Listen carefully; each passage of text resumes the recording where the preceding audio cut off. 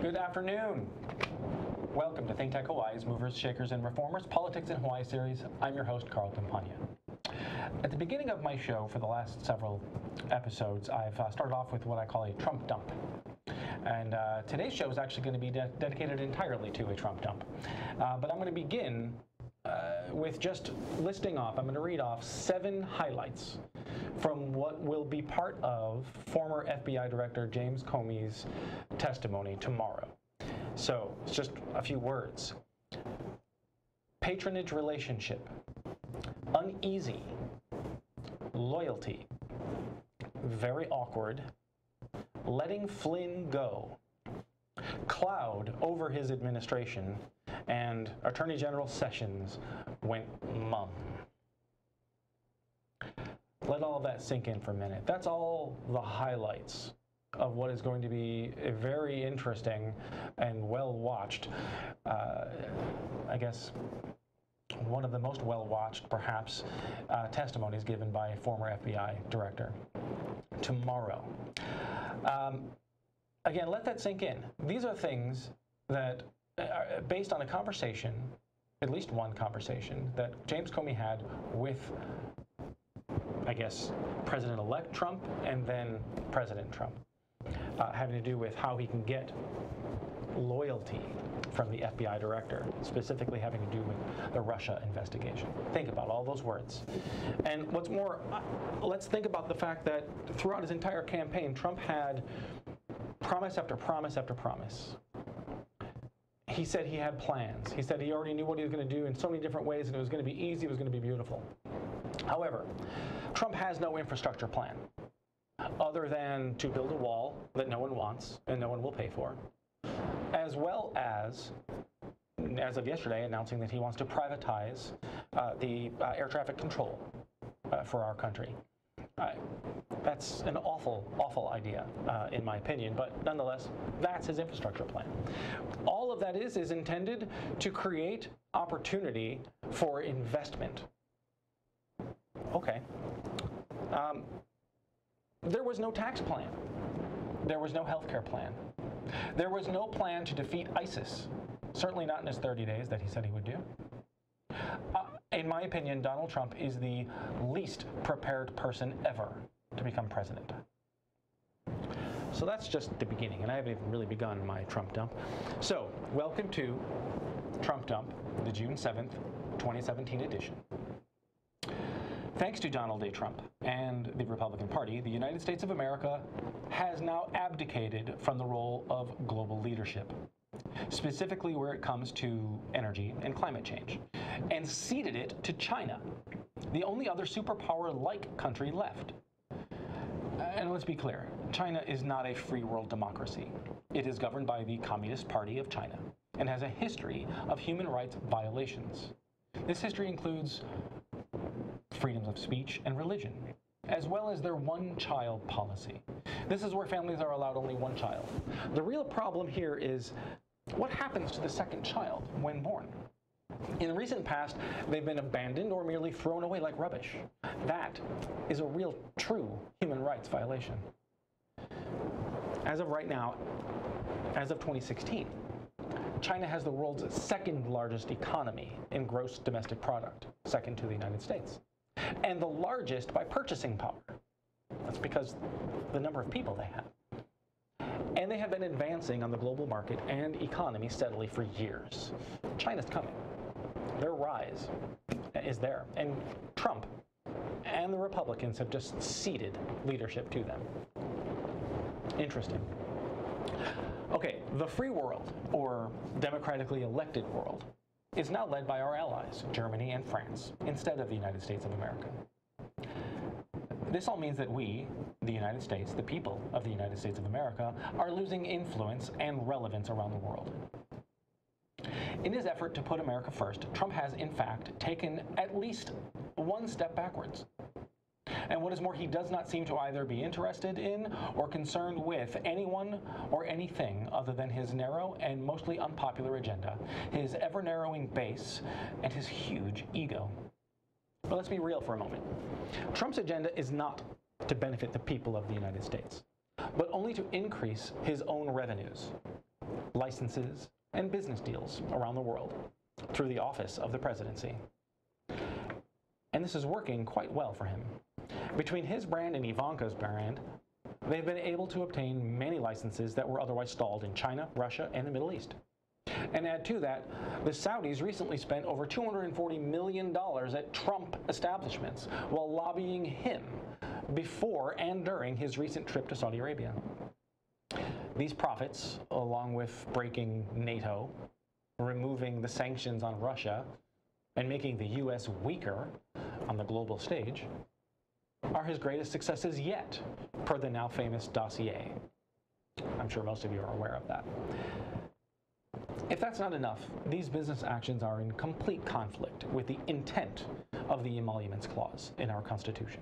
This has been talked about by many people.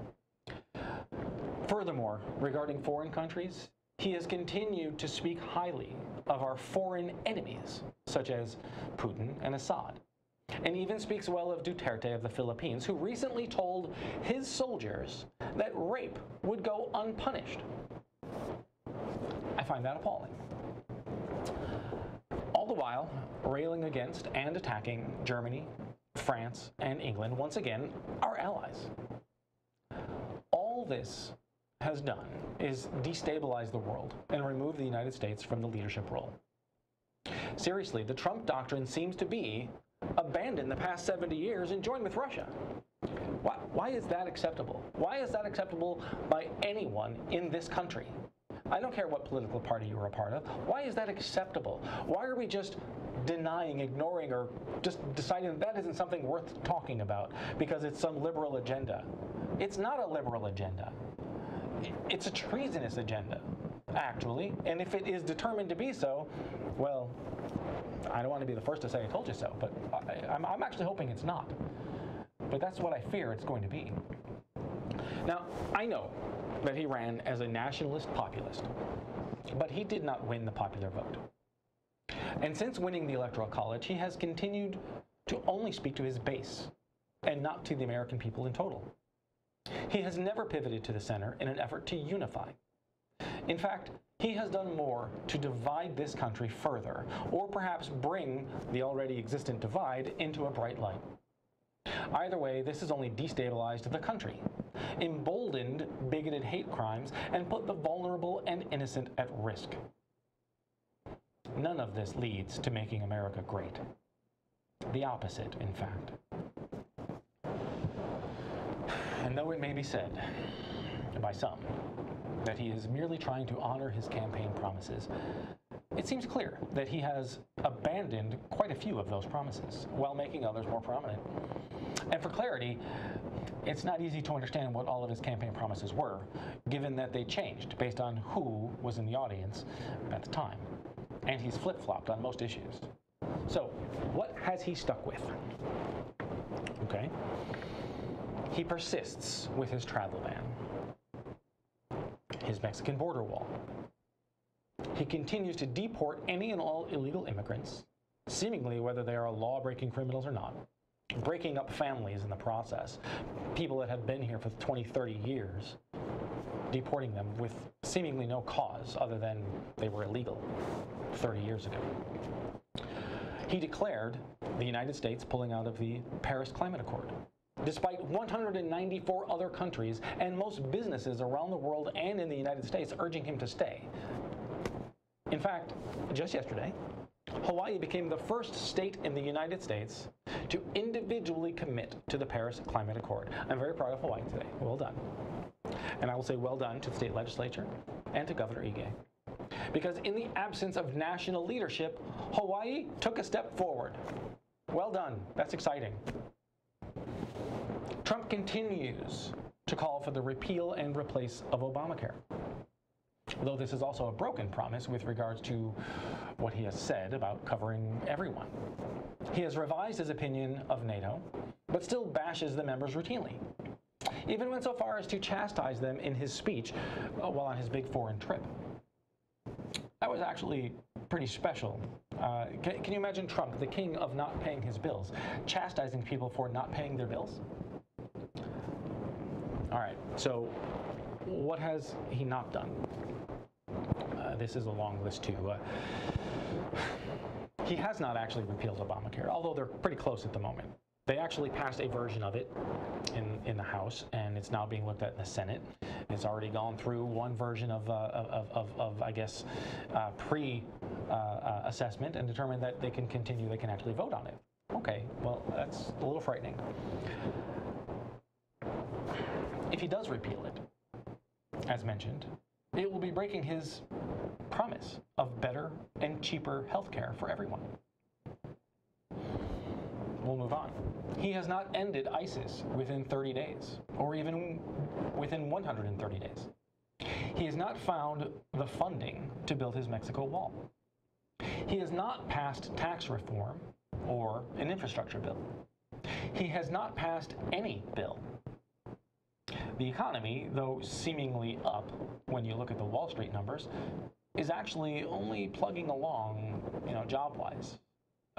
Really, honestly, thanks to the continuation of Obama policy. Since Trump has actually passed, nothing at all, and certainly nothing of any economic value, other than, I guess, he's repealed some regulations, I guess, through executive order.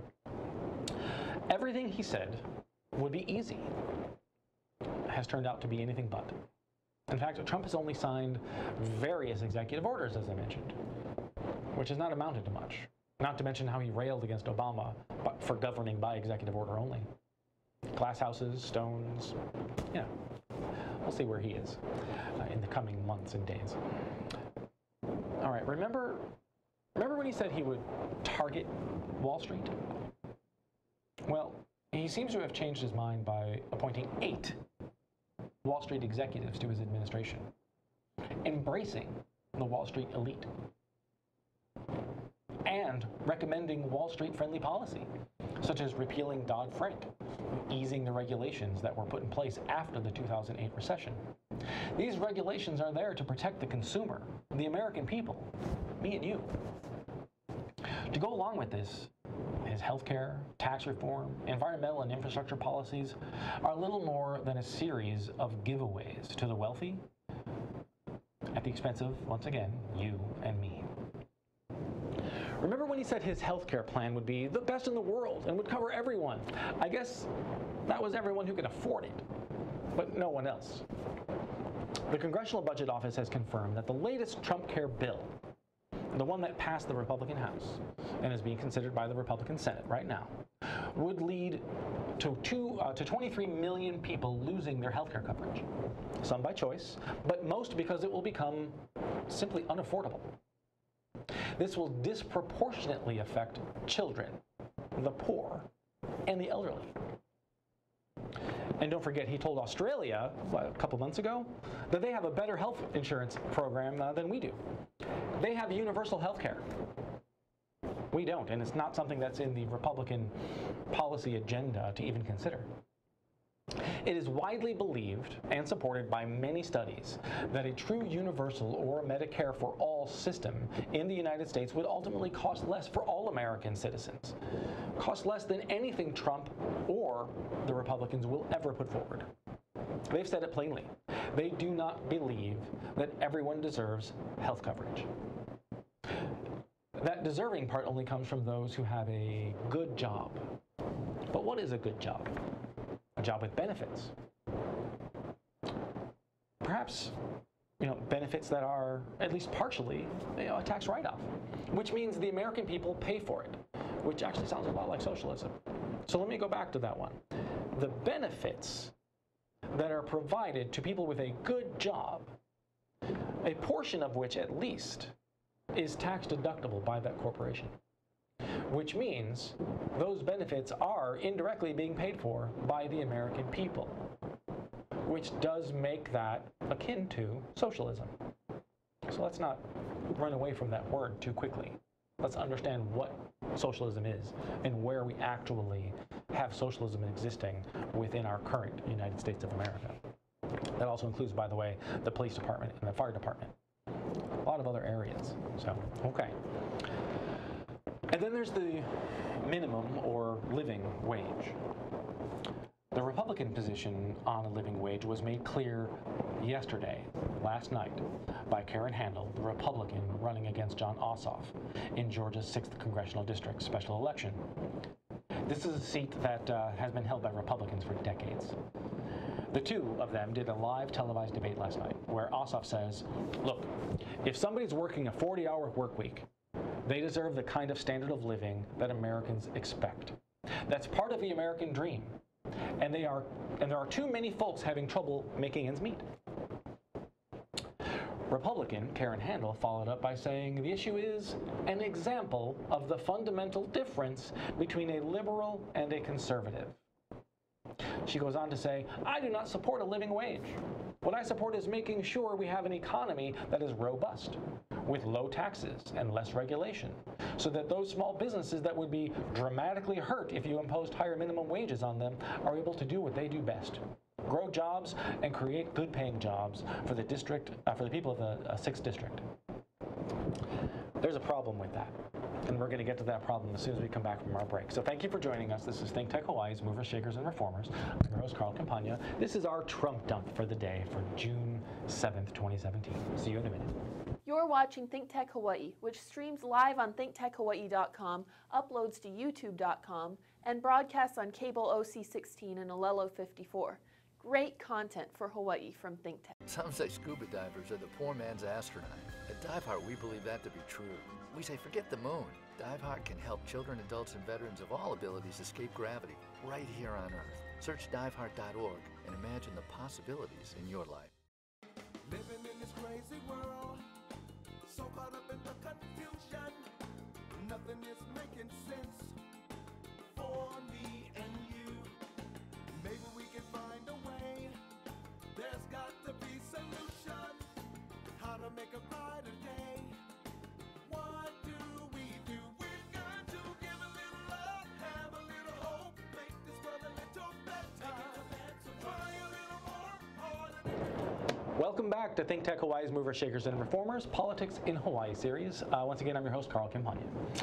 In the previous segment, right before the break, we were talking about the Congressional District number 6 and the debate that happened yesterday between Jon Ossoff and Karen Handel, where Ossoff says he believes in a living wage.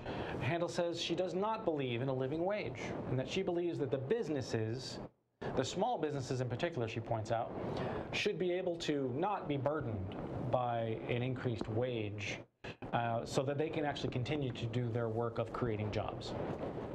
Now, I'm not too sure how that happens, because the only problem with her argument is that after a year of $12.50 per hour minimum wage in Seattle, which is, by the way, set to increase to $15 per hour next year, retail prices have not gone up, and the workers are earning more money, so they have more buying power, which they then use in the market by spending more money and driving more revenues for everyone. That's how the economy is supposed to work. So right there, we have example of how the Republican conservative position is we need lower taxes, especially corporate taxes, and on small businesses. We need lower regulations. But you know what? There has been no instance, and in fact, we have a case study from Seattle now, and from a few other locations, by the way, a few other states, where an increase in that minimum wage has not affected prices like they say it was going to be. Hasn't affected at all. In fact, here's the truth. When you go back to the 50s and 60s, 1950s and 1960s, there was an economic boom back then. Part of the reason there was an economic boom is the corporate tax rates were higher. In fact, at one point, they were like 90%. Sounds ridiculous, I think, actually, but they were much higher. Well, as a result of that, what happened was all of those corporations, in order to pay the least amount of taxes possible, found other ways of spending that money. They would reinvest that money in their business. It's this reinvestment in their businesses that actually created more jobs, that created efficiencies, that created opportunity for more jobs and for prices to become lower. That was one of the key pieces at the center of that boom. But ever since then, the conversation has been, from the conservative side, taxes are too high, taxes are too high. Well, okay, yeah, taxes are high, especially here in Hawaii. Taxes are very high. Or cost of living, I should say, is high. Taxes are just a part of that. But, okay, but if we just lower taxes, and if we lower regulations, and if we lower minimum wage, what are we doing? How are we actually creating an opportunity for anybody to be able to rise up? So I have a question that I actually wrote down just before. I said, okay, how do Trump, the administration, and the GOP expect people to get by without education, without health care, and without a living wage? The only answer I can come up with is, I guess they expect us all to serve them. They expect everyone who cannot afford health care or cannot afford a quality education to just be a servant to them. Maybe that's what their expectations are, because they don't believe that you deserve health care. They believe you need to have a good job with benefits in order to get health care. No one else deserves it. They don't believe, now we've got DeVos that's in education. Education is a whole other thing. That is frightening. We have Betsy DeVos, who is also one of the, if not the most unqualified person to ever hold a position of this level, who wants to completely overhaul and change our current educational system. Now, some changes are good, and maybe an overhaul to a certain extent can be good, but not what she's proposing. What she's proposing would eliminate the child nutrition program. What she's proposing would eliminate after-school programs, eliminate preschool programs. All that would do is make it harder for parents. I'm a parent. I'm a parent of 4 children. I love all 4 of them, and I do everything I can for them. Every morning I drive them all to 4 different schools. Most of them public, one of them private. But we drive them, we do everything we can to take care of them.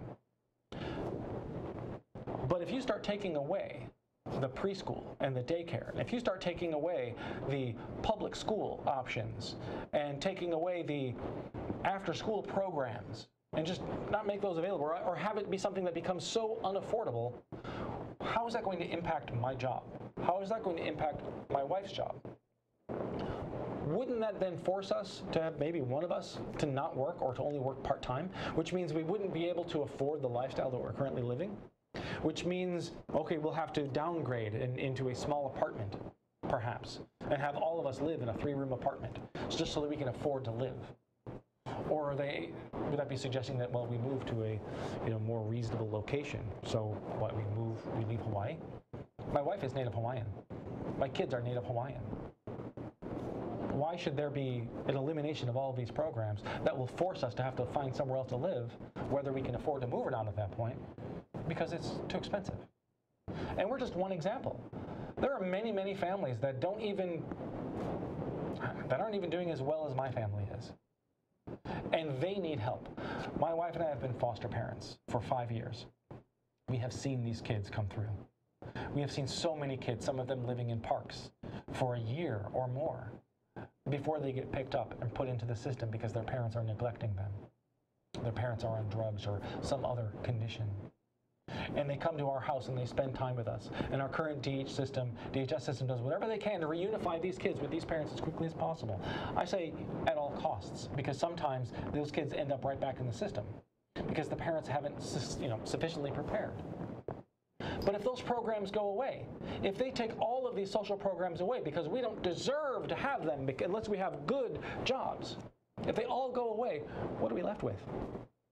What is everyone left with if they all go away? We're all left with trying to figure out how to juggle, how to, we're down to 1 car, we're down to no cars. Now we have to get on a bus together and we have to get everybody to school on buses. What exactly are they expecting the people of the United States of America to do? Now, again, remember earlier in the previous segment I said that China is the number 2 in GDP to the United States, which is number 1. We are the wealthiest country in the world.